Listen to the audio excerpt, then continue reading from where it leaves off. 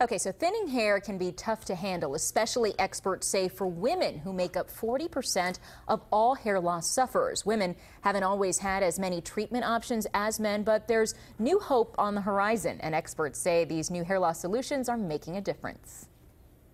Visible bald patches with no hair. This is what Arlen Stern's head looked like about 10 months ago.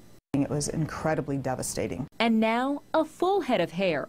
Arlen's doctor recommended she try a new product made for women containing 5% minoxidil, a topical over-the-counter medication that promotes hair growth. Little by little, all of a sudden, follicles are really coming and it just began to really grow out. Experts say this $30 bottle is just one of the latest options for women with hair loss, and the number of treatments is growing. This is an exciting time for research breakthroughs. One of the newest therapies is called PRP, or platelet-rich plasma. Sharon Eckhart, who suffers from hair shedding, pays about $1,400 a session for the procedure every 6 months. It's cumulative, so each time I have it done, I get the results are even better and better.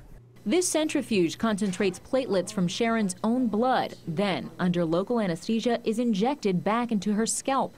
The goal is to turn on stem cells and regenerate blood vessels to the follicle. We see about 80% of the patients have a positive result. Within 2 months, we can reduce shedding to a normal level. It takes about a year for reversing the thinning. High-tech devices, experts say, are also making a difference when combined with other therapies. Sharon gets laser treatments in conjunction with PRP in the doctor's office. And use at home low-level laser helmets and combs range from $300 to $700.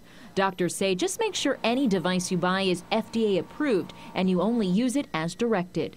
I have seen some really good results. It is more of an investment for someone to pay for this device, but once they buy it, they have it. So I do think it is a potential option. Both Arlen and Sharon say they're grateful they found these new treatments, and leaving those bald patches behind has been worth every penny. I don't care about the amount of money that I've spent. It's been very worth it for me because I have my hair back.